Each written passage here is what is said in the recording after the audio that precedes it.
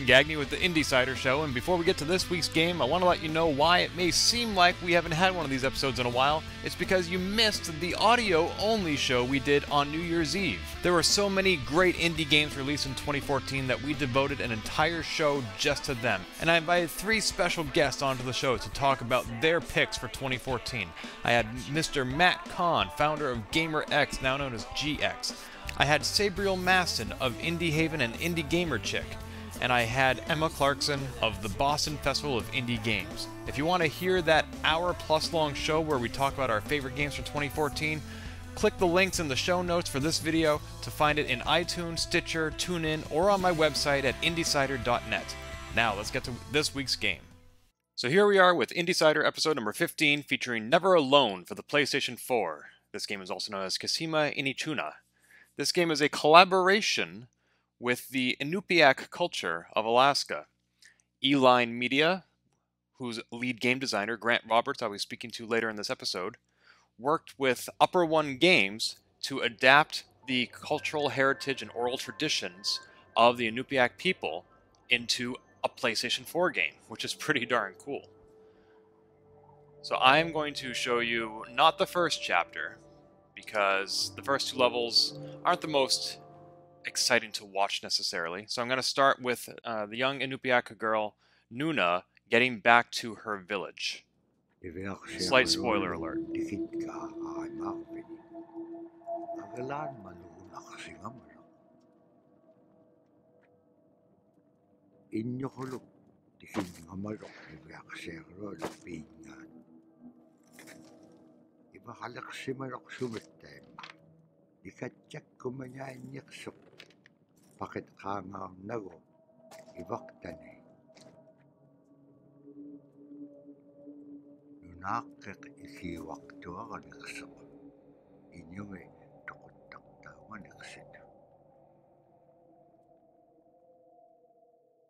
So slightly dark in spots, perhaps not appropriate for children, but that is one of the art styles seen in this game. This is not what the gameplay itself actually looks like.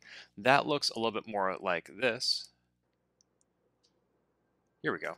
So I am playing as Nuna, and there's an Arctic fox following me. And the fox is controlled by the AI, but if I push the triangle button, I can then play as the fox, and each has unique strengths that you'll see throughout this video.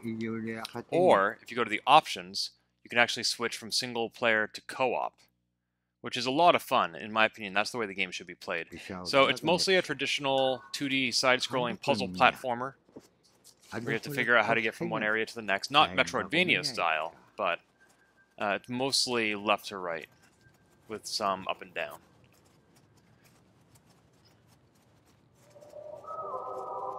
So this is where the fox comes into play. At certain points, the fox, if it is near the spirits will appear. So for example, if I were to play as the fox and just walk away, the ghost would probably disappear. Or I found that out in 2-player mode anyway, perhaps not so much in 1-player mode. So here I can stand on the ghost's, or the spirit rather, the spirit's beak, and make it up that cliff that I otherwise would not be able to ascend because it would be too tall. Now, if I were to fall into that pit, I would die. Sometimes there's a stiff wind that can blow me into pits, in which case I push the circle button and I brace against the wind like that. Because right, if I weren't bracing, that wind would push me around. But sometimes it can push me around in the direction I want to go. So in this case, I wait for it to blow right, and then I jump farther than I normally would be able to. And I can make it past that obstacle. So a little bit of timing involved there. Also, in case you missed it, there were some, I think, ghosts running around in the foreground. These are 3D sprites, but a 2D game for the most part. So now I'm going to switch to the fox because he can climb up on these ledges. Whoop, get up there. Maybe not. He can also do some wall jumps, like that. Whoops. Yeah, there we go. And see, just by being on this spirit, it comes closer so Nuna can climb aboard. And now I think there we go. Because I just showed the spirit the direction I wanted to go in. And now somebody is calling to me, the Owl Man.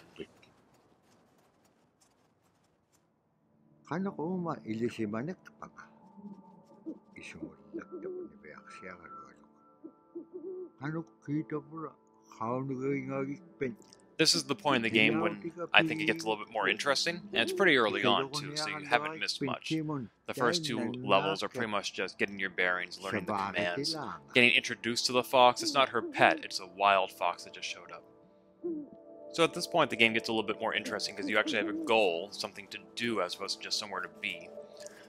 It becomes a fetch quest at this point, and you get to see some of the different skills that characters have. For example, I can't jump up there, but if I switch to the fox, then he can wall climb, and then once up here he can lower the rope, switch back to Nuna, and then she climbs up. Now, sometimes the game doesn't move at quite the right speed. Like here, you need to go down into that pit, but if I just jump down there too fast, the game can actually end right there. I could have died. Fortunately, it scrolled quickly enough this time. But here I just need to push this over here.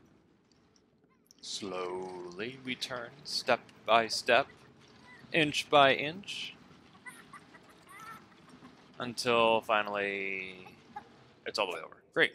I still need to use the fox, though. The Arctic fox climbs up there, lowers the rope, and now Nuna switches back over. And depending on how well your TV shows off the different levels of black in this game, this level can be a little bit hard to see. I will not skip that at this point. Giant boulder, Indiana Jones style. That little underground child is going to roll it at me and destroy all the platforms, which they probably built. So they're really just destroying their own work, which isn't really in their own best interest. But I can make it this far. But now I'm stuck. This child up there, though, is going to throw boulders at me. So I want to not get hit by them. But I do want to pile them up on the left side, thus raising this part. How many do I need? 2 or 3? I forget. Whoops. Let's get him to throw one more, just in case. I forget how many. Whoa. No, I think 2 is it then. Yep. And it runs away as soon as I get here. And I get the drum. So now I have the Owlman's drum. I'm just hanging off my back right there. And now I can just go back this way. Push this again. Or not again, it's a different one now. Once I get the drum back to the Owlman, the game gets even more interesting because then you gain some offensive capabilities, which is fun. And wall jump. Nope, maybe not. There we go. Up. Okay, that was mildly frustrating. My apologies for the delay. One more important thing about this game is that at any point you can pause the game and go to Cultural Insights, which you actually unlock as you play the game. And these are a variety of interviews, basically, or mini documentaries about different aspects of the Iñupiaq culture. Let me show you one about Scrimshaw. I believe I've unlocked that one. Here it is. So scrimshaw is this really beautiful method of art that's done either on baleen or ivory, and traditionally it was used to tell stories. Each etching is telling a story of some event. Caribou hunting was taking place. This is what was going on. War began around this time, and so it sort of gives you a timeline of history through etching. An elder or the person who carved it would literally be able to read the scrimshaw story. They're like reading a book, in a way. So there are a variety of interviews on these various subjects. They do not have to be viewed to progress in the game. They are unlocked through the game, but they don't integrate with the game. It's not part of the cutscenes or whatever.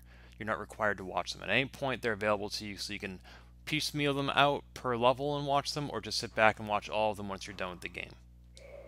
And once you get up there, the game warps back to the overworld, returns the drum. He was so happy. And so proud.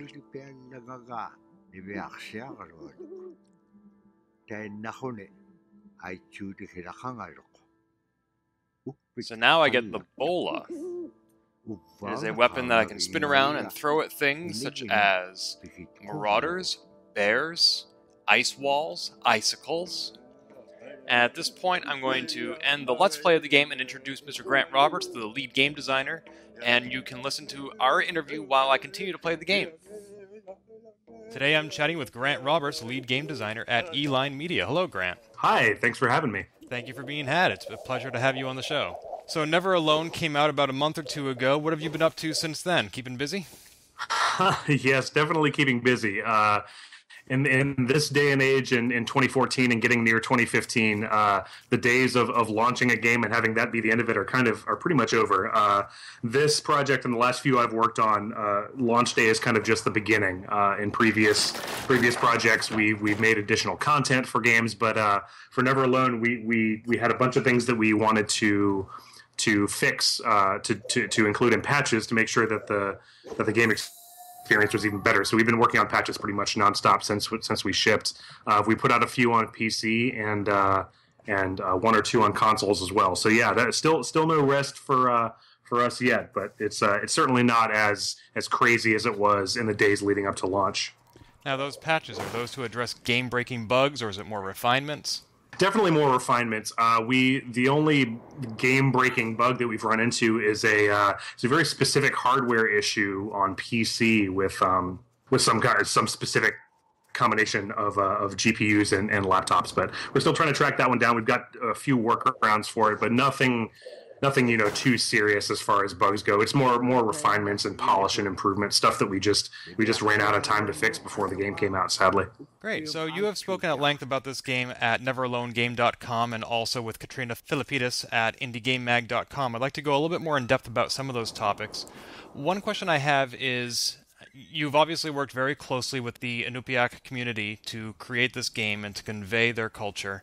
Who would you say is your core audience for this game? Certainly they want to relay this culture, this heritage to their own next generation, but would you say that's your target audience, or is it more about making outside cultures aware of this culture they may not be previously familiar with?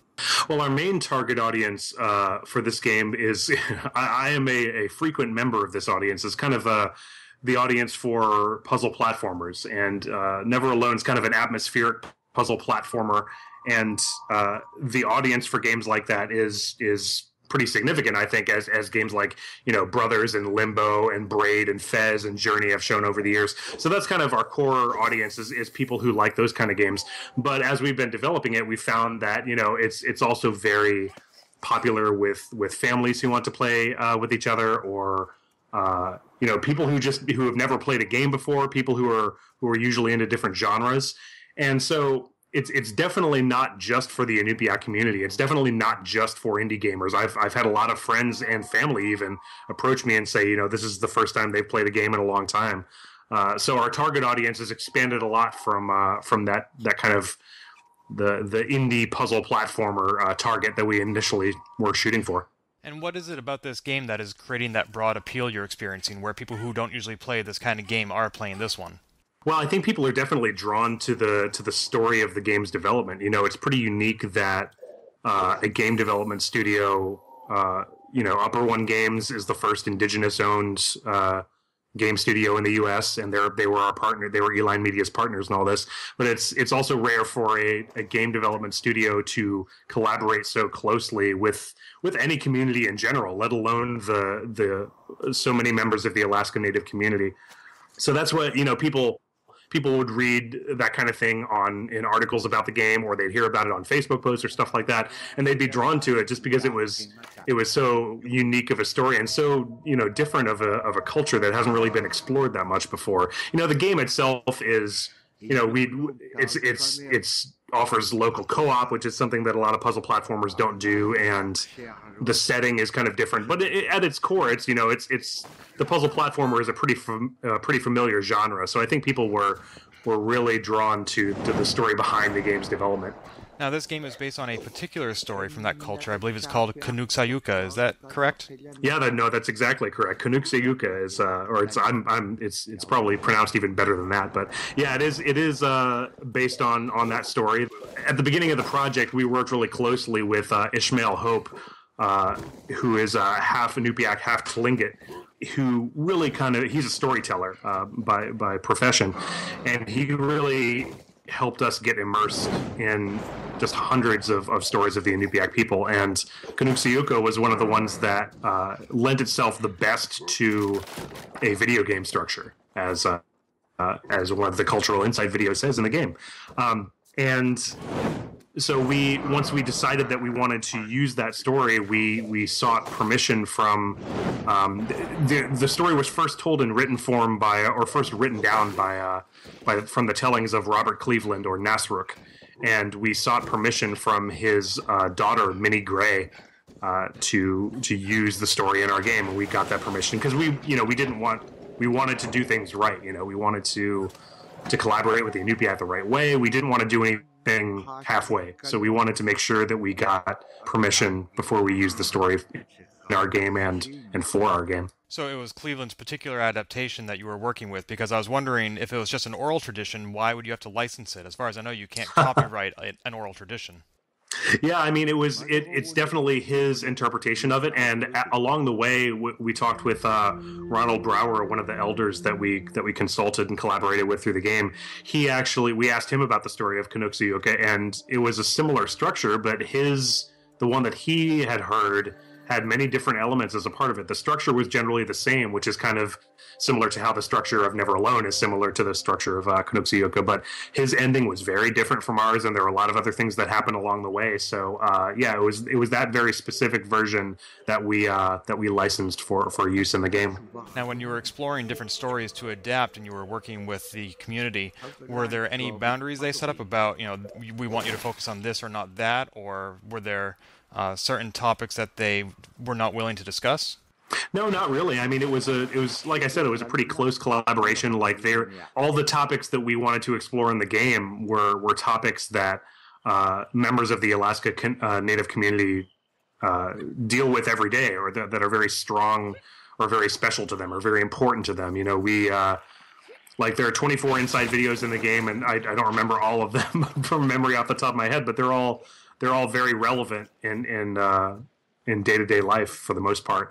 And so there weren't really any things that were off limits or anything that they steered us away from or things like that. It was more of a, as we were making the game and exploring the concepts that kind of related to the game, it was figuring out how we could find ways to tell stories about these concepts in Never Alone, and also find ways of exploring the more traditional values of the Iñupiaq people, which, as represented in the game, are resilience, intergenerational exchange, and interdependence. And those three in particular, come out with the gameplay and with the kind of the overall experience of playing the game. But those were just as important to us to get across as, the more explicit topics that you would see in the cultural insight videos. Now, one of the things that I learned in a previous episode of my other podcast, Polygamer, is that when you are adapting elements from another culture, it's important to be respectful of the original context and how those artifacts are used. Certainly, you've done that, and you had a community of elders to guide you in that process. But given Never Alone's success, have you had any concern about other publishers or other developers appropriating these elements because they've seen how popular it is in your game and they want to use it and perhaps misuse it in their own? Well, I think there's always the opportunity for that, and I think without calling out any specific titles, the representation of indigenous people and Native culture, and specifically Native American culture, does not exactly have the best track record in the games industry. So I think it would be very easy for somebody to look at what we did in this game and not follow the same inclusive development process that we did with the community, and like you say, just kind of treat it as a grab bag for influences. And I don't think that people would respond as well for it. Like, people are welcome to do it whatever they want. And it's absolutely true that the Alaska Native community, the Iñupiaq community, Tlingit, all these other tribes up there have just thousands of years of stories that are rich with history and intrigue and excitement that can be used as inspiration for games. But if they're just used as inspiration, then it's not quite as special. People won't connect with it as well. So I'm not too worried about that. If anything, I think it would be good because it would encourage people to explore this setting that hasn't been explored that much. We've all seen a lot of military shooters, a lot of fantasy, straight up fantasy, high fantasy environments. So anything that encourages new settings and new ideas would be okay with me. Now, the reason that your game is so respectful of that culture is because you had that collaboration with Upper One Games. Can you tell me a little bit more about what their contribution was? Did they do any of the actual software development, for example? Well, Upper One Games, a few months ago, Upper One Games actually merged with Eline Media, and while they were kind of the publisher of the game, and that Upper One Games was the for-profit game studio that was formed by the Cook Inlet Tribal Council, and they were who we collaborated the most with while we were making the game, in addition to storytellers and elders and other members of the community. But they, Upper One Games and Eline Media, like I said, are kind of the same entity now. So most of the development happened in actual Seattle, Washington, where one of the Eline studios is headquartered. Upper One Games is based in Alaska, and we would take trips up to them to meet with them and make sure that we were on the same page with stuff for milestones, and very frequently collaborate with them. And they would come down, to check in with us and kind of sit in on meetings and make sure that we were all on the same page and going in the right direction. Now, a lot of the material that you were able to include in this game comes in the form of the cultural insights, sort of documentary segments. What other methods did you consider for presenting that information, such as integrating them into gameplay or as cutscenes, as opposed to having a separate menu item for them? There was a version of this game that could have been made that had the topics that were covered in the cultural insights, presented more of it in an in-game fashion, where characters you would meet would tell you about these things.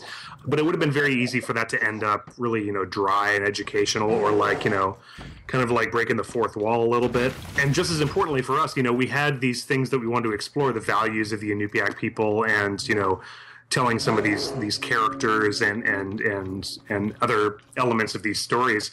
But it was just as important for us to show the faces behind the community, to show the faces behind the voices that we were collaborating with, that we were learning from, the people whose culture that we were wanting to showcase, that we wanted to help bring to the world, to a modern audience. So while it's kind of a strange thing for a video clip to be a collectible in a game, I think that it works really well because it helps ground this kind of fantastic experience, fantastic in the fantasy sense. Not we're totally fantastic, by the way. This experience that you're having in the game with real people, with people like Ishmael and Ron and Amy and James Nagayak and his wife Anna and all these people that we worked with, storytellers and elders and other community members. So yeah, we could have gone in a different direction with it if we're lucky enough to make more world games in the future with more stories with Nuna and Fox, with other cultures. We might explore different ways of doing that. I think that Never Alone and other games like Valiant Hearts have shown that people want this kind of thing. They want more context for what they're playing if it's available. So I think that'll always have a place. Now, that culture comes across not just in the insights in the videos, but also, of course, in the actual game and the gameplay itself. How did you choose 2D platformer or puzzle platformer as the genre in which to do that, as opposed to, say, a 3D game like Papo and Yo, or a top-down game like Spirits of Spring, or even a more traditionally narrative-driven genre like an RPG? Oh man, now I really want to make a Never Alone RPG. Thanks for lighting that fire in my brain. Oh, that one's free. Help yourself. We'll credit you, don't worry. It was important for us to, like I said, the target audience for the game was people who were fans of puzzle platformers. That was after we kind of figured out that that's what we wanted to make. But early on, we kind of knew that we wanted it to be not just experienced by that kind of narrow focus or that kind of target audience. And, the platformer, as you know, has been around for pretty much almost as long as the video game industry itself. So it's a pretty easy game genre to just pick up and press buttons and start playing. So that was a nice bonus for us. And along the way, the puzzle platformers rise in the last few years, the last decade, or however long you want to chart it. has really augmented that genre in an interesting way. Like, having the player do something besides just move from left to right for an entire stage or figure out how to move from left to right is something that's really compelling to me personally. And I think the success of our peers, or at least our inspirations, has shown that people like that kind of genre. So once we figured that out, there were a lot of also really great side benefits with, we could get the camera a lot closer in on characters in a platformer to really show off the animations, to really bring these characters to life and really emphasize the relationship between Noon and Fox that they had and things like that. So the puzzle platformer and the indie platformer, I guess in general, is kind of, it's certainly a saturated genre, but there's a reason why I think so many critical darlings in the last few years have been in that genre, because it offers you a pretty great canvas to work from. Now, in terms of gameplay, this genre is puzzle platformer, and you can look to Limbo or Braid as precedents. But in terms of theme, this game, Never Alone, could be called a world game. What other games would you consider world games that you look to for inspiration? There are not too many. I mean, we have said before that Eline Media and Upper One Games and CITC are really pioneering this genre of world games, and we're kind of creating it. But that's not to say that there aren't other games that are out there that are trying to share cultures that are underrepresented, or share even cultures that are already represented. I mean, I just mentioned Valiant Hearts. The culture of Europe in World War I is certainly one that hasn't been explored that much.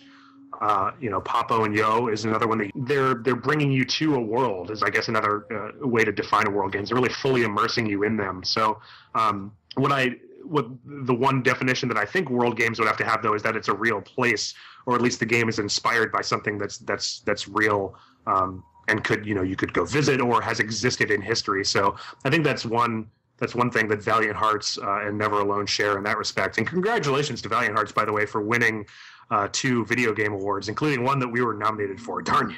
We'll get them next time. But they're definitely carrying the torch for Ubisoft, and we're really happy to see their success. So with so few world games out there, it's easy to be original but hard to find inspiration. I'm curious about how that plays into your own background. You've worked on such games as Dungeon Siege, Superhero Squad Online, Shadow Slayer. What in your background prepared you to work on Never Alone, or what was most similar to what you're now working on? What was most similar? That's a good question. I don't know that it's difficult for me to even pick one thing on my in my list of shipped titles that is similar to Never Alone at all. I mean, it's a very, it's telling a story in a really different way. So it's kind of similar to the work I did on Wheel of Time a long time ago, which was not that much work, but like a really immersive world in the same way that we tried to create with Dungeon Siege. And, in some ways, it sounds very strange to say this, but, we worked, as you mentioned, I worked on Superhero Squad Online, which is a Marvel game for all ages. And we worked with Marvel as they were the license holder and we were the licensor, or the licensee. Wait a minute, am I getting that right? No, whatever. We didn't know what to expect when we first started working with Marvel. Were they going to be very difficult? Were we going to have to sacrifice a lot of things in the game to make sure that it was an authentic Marvel experience? And the answer was no. They ended up being an amazing company to work with. And it sounds strange to say it, but the Iñupiaq community, the Alaska Native community, was kind of similar in that we licensed their story to use in the game. We did not know what to expect when we first started working with them, but it ended up being an incredibly smooth process, and we worked very well together, and it ended up producing something that turned out great, that was very successful. I think the main thing that prepared me for making this game was just my interest in the genre and my interest in the culture of Native people that I'd kind of had in a non-professional capacity for years, and I was finally able to apply it while creating this game. And I think a lot of my hunger for new types of game experiences and new types of stories and new types of cultures in games is kind of what led me here and led a lot of people on the team here kind of away from, because a lot of us have, AAA backgrounds. We worked on things like SOCOM and Rage and Tomb Raider and MechWarrior and all these kind of really big budget AAA things, but we were all kind of ready for something new, ready to take a break from AAA and do this more kind of small scope, more intimate thing. Well, given Never Alone's success, I think it's fair to say that it's charting a new course in your career and that we're probably going to be seeing more like this. Do you have any hopes to adapt stories from other cultures into future games? I certainly hope so. We've actually been approached by representatives from other cultures who have seen the inclusive development process that we've gone through with the Iñupiaq people, with the Alaska Native community, and approached us to say, we love what you've done with the Iñupiaq community. Please, can we work with you to share our culture with the world, to tell to share our stories? And we would absolutely love to do that. I don't think we're done telling stories with Nuna and Fox, because we love Nuna and Fox and they're great, and we love working with CITC and Upper One Games and the Alaska Native community. But we would be just as interested in making games based on other cultures around the world. So I'm really hoping that we can. Part of that has to do with the success of Never Alone, but part of that is due to just whatever comes next. And we're hoping that more people will become interested in world games, and as a result, more cultures will want to make world games either with us or by themselves or with other studios. It's a great time to start. Well, given the success of Never Alone, I think that's a safe bet. I admire what you've done with this game, and I think it's deserving of all the rewards it's getting, including the ones it's not getting. Well, thank you. I appreciate it. The whole development team appreciates that. It's been really amazing to see the critical reception. There have been some reviews that are lower scored than others, but there have been hundreds of them now that when we read every one of them, and it's really inspiring to see people who have been who have responded so well to it. It's been really encouraging for us and for all the community that we've worked with. Wonderful. Well, I'm glad to have had the opportunity to play the game and then to have spoken to one of its creators. So thank you so much for your time. Absolutely, Ken. Thank you very much for having me. I appreciate it.